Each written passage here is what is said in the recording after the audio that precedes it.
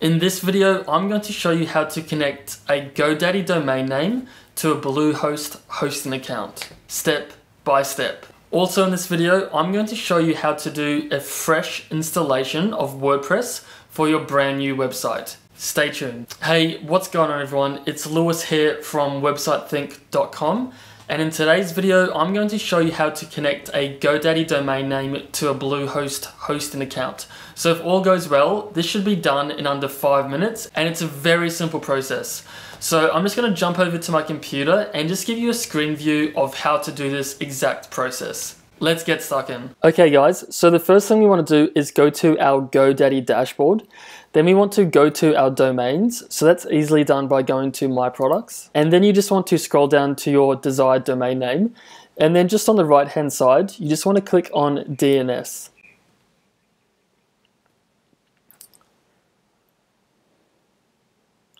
Once that loads, you just want to scroll down to the section called Name Servers and then go ahead and click Change. And then you just want to go from default to custom. And now if we just scroll down a bit, now we have 2 empty name server names where we can actually put in our BlueHost name servers. So this will allow us to connect the domain name to the web host. So I'm just going to go over to my BlueHost dashboard. And right here, I just want to go to the domain section on the left-hand menu, and I'll just go ahead and click that. Now, once this loads, you'll just see a section on the right-hand side, and you'll see the blue tab under name servers. So I'm just going to go ahead and click that. And right here we have our name servers for BlueHost. So I'll go ahead and copy the first one. Now I'll go back to Godaddy and paste it in the top bar. Now I'm just going to go back and do the same step, copy this, and then paste it into the bottom bar. And now that's done, I'm just going to go ahead and click Save. And once that's done, sometimes you just get a little notification up here, so you just want to go ahead and exit that. Now the next thing we want to do, since Godaddy is now connected to BlueHost, we now need to connect the domain to BlueHost itself. So to now add the Godaddy domain name to our BlueHost, the web hosting account, we just want to stay in the domain section and then just go down to Assign. And this will allow us to assign a new domain name to the assigned domain name section. So I'm actually just going to go back and just copy the domain name exactly how it is. And then I'm just going to go ahead and paste it. And we just get this little notification here saying verifying domain. And this can take a couple of seconds, and right here we see ownership verified. The name servers for the domain name are currently set to BlueHost. So that means we've successfully done the first section correctly. So the next thing you want to do is pretty much scroll all the way down to the bottom, leave all of this as is, and then just go ahead and click Assign this domain. So this may take a minute or so I may just skip forward just to speed up this video. So once that's gone ahead and finished loading, the next thing we want to do is go ahead and actually install a fresh installation of WordPress to our domain name. So that's very easily done by going to the My Sites on the left-hand side.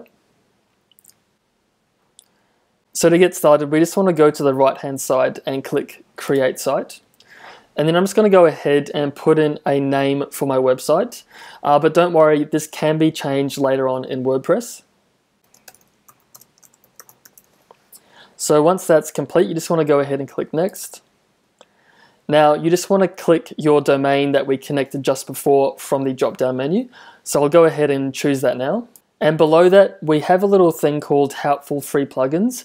I'm actually going to go ahead and deselect these, as I recommend you not to actually install these, as they're not really needed on WordPress.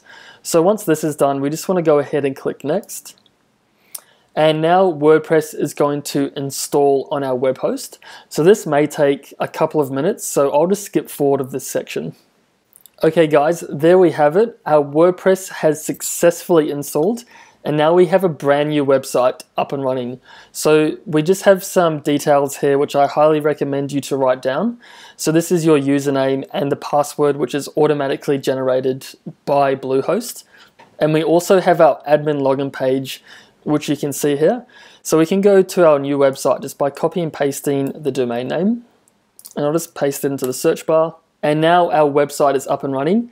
And by default, BlueHost puts a coming soon page, but we can easily log into our page by clicking the admin login, or we can go back and actually copy and paste the admin detail. So if you ever want to log into your WordPress website, you just want to type in the domain name /wp-admin. So if I go ahead and paste that in, this will bring us to the login section. So I can go ahead and put in my username and my password, and this will open the BlueHost dashboard. As you can see, guys, it really is that simple to connect GoDaddy to BlueHost and also download WordPress for a brand new website. So if you're followed along with this process and are looking to make your very first website, I'll actually put a link down below in the description to a tutorial that I've made on how to make a blog in under 10 minutes. And this covers things like how to publish posts and pages, adjusting the settings of WordPress, and so much more. So if you're interested in that, again, I'll put a link down below in the description. So if you've just created your first WordPress website, first off, well done. And if you want me to have a look over your individual website, please comment down below and I'll be more than happy to look over it and give you any tips and tricks on how you may improve your website. So if this video has been helpful for you, please consider hitting the subscribe button and also the thumbs up. And as always, thanks for watching. I'll see you all in the next one.